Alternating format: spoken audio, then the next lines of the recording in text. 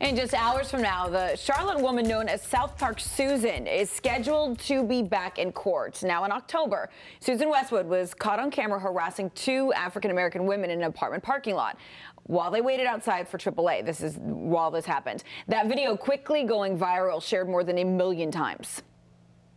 Girl, I got you, girl. I'm white. Who are you? Do you live here? No, I'm not going anywhere. I'm not going anywhere.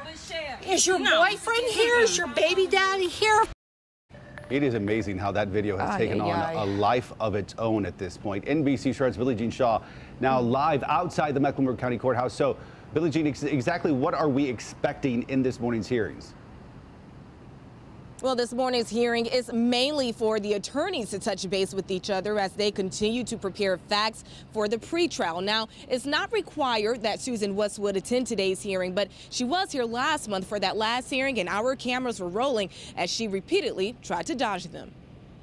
Hi, how are you? I'm hot, I'm beautiful, I'm 51. This morning, the woman dubbed as South Park Susan is scheduled to appear back in court. Is your boyfriend here? Is your baby daddy here? The 51-year-old mother quickly going viral last fall, gaining nationwide attention after being caught on camera harassing two black women at a South Charlotte apartment complex. This is Myers Park. This is South Park. Girl.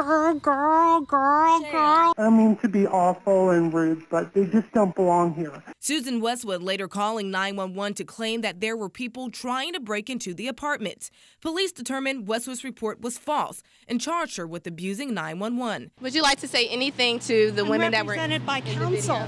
Last month, NBC Charlotte was there as Westwood made her first appearance in front of a Mecklenburg County judge. She refused to talk to our cameras. Leave me alone, please. So as you can see, she didn't have much to say in front of our cameras at the last hearing, but this morning we'll definitely keep an eye out to see if she decides to attend. This morning's hearing starts at 9 o'clock, and we'll keep you updated on what comes out of that. Reporting live in Uptown, Billie Jean Shaw, NBC Charlotte. Billie Jean, thanks so much.